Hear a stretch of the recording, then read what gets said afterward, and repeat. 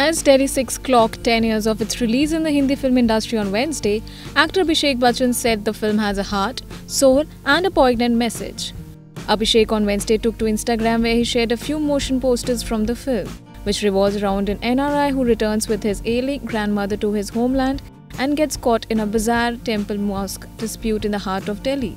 Hard to believe what a wonderful time I had shooting this film. Such a powerful and fun cast and crew. One of my favorite soundtracks that I still listen to regularly. A film with a heart and a soul of gold and also very poignant message. Thank you Rakesh Om Prakash Mehra for allowing me to be a part of this gem.